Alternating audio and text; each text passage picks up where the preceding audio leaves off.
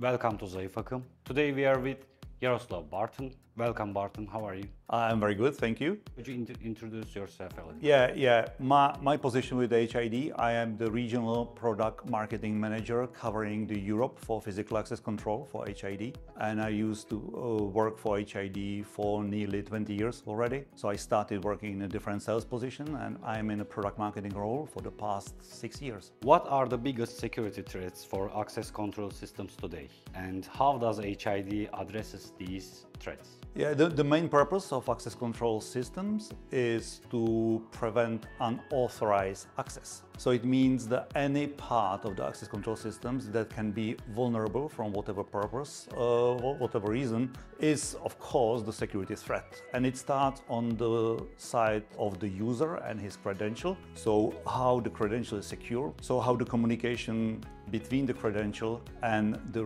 reader is secure and protected. So the biggest change in the past has happened that first access control systems, they use the RFID card without any encryption, any protection. Now it's nearly impossible just to have access control system without the proper encryption.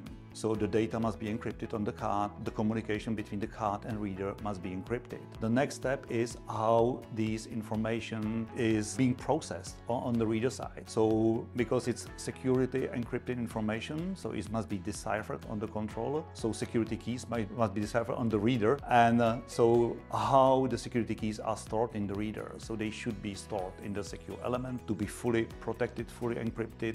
It will prevent the extracting the keys from the hardware. And of course, then further we have a communication between the reader to the controller, which in the past was done typically using the VGANT communication, completely unsecure. Today, the OSDP is the standard, international standard, which is used for not only bidirectional communication, but especially encrypted communication to the controller. So these are the main aspects from the technology side of view, technology position of view. Of course, the biggest threat that still remains in the access control systems is the people around that. So how the employees trained how to use the access control systems to prevent the tailgating, to prevent the social engineering, phishing and other attempts. Which security standards do HID's access control products comply with? HID is a global company, so we sell our products in the whole world. So we meet many standards from the various countries. Regarding the security standards,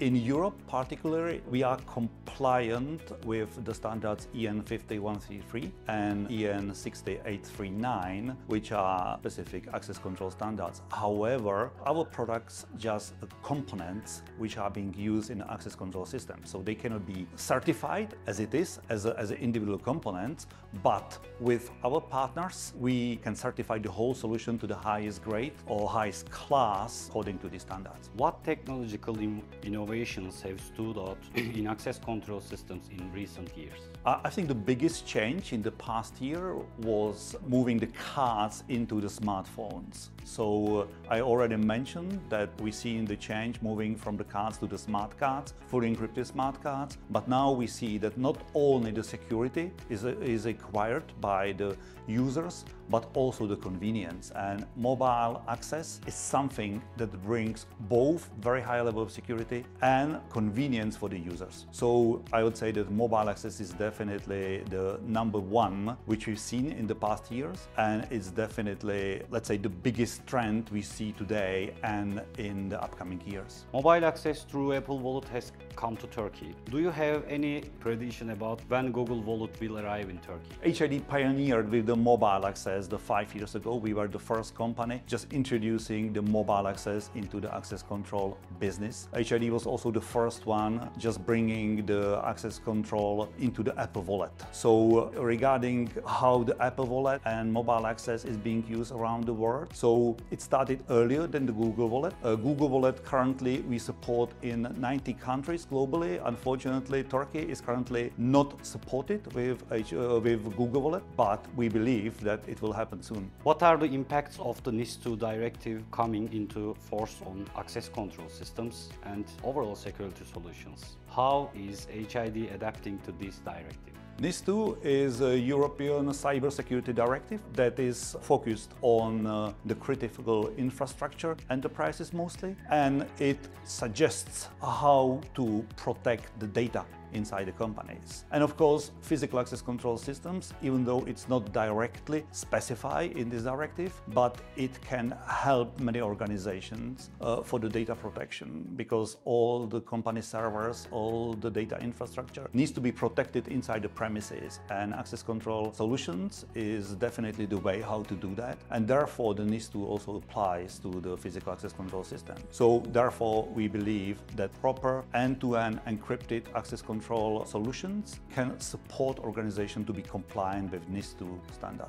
You have produced white card readers for architectural designs. They look very stylish. Are you working on other aesthetic and innovative design like this? Yeah, thank you first of all that you like our readers, signal readers in white. And the reason you're absolutely right, so why we introduce them in white, is that many architects, they ask, yeah, we need something that would fit better into the interior. And signal white readers with this design really fits to any new offices, any buildings very well. We do not want to stop here, so we also have in our portfolio I-Class SE Decor reader, so which is the reader that can be built into the wall switch in some countries. So we are planning to expanding the portfolio also to support the signal readers. So the signal Decor reader is also on the roadmap. So far we've seen sustainable solutions like bamboo cards. What other innovative products and technologies can we expect in this area in the future?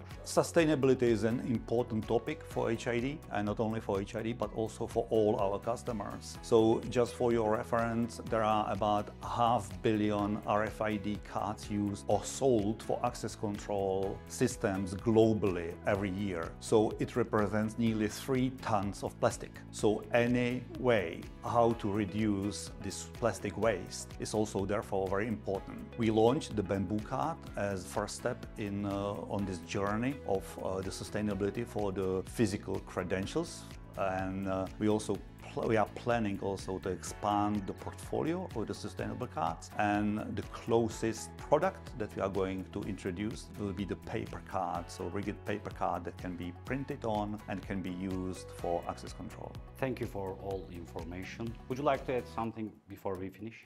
Thank you very much for having me here.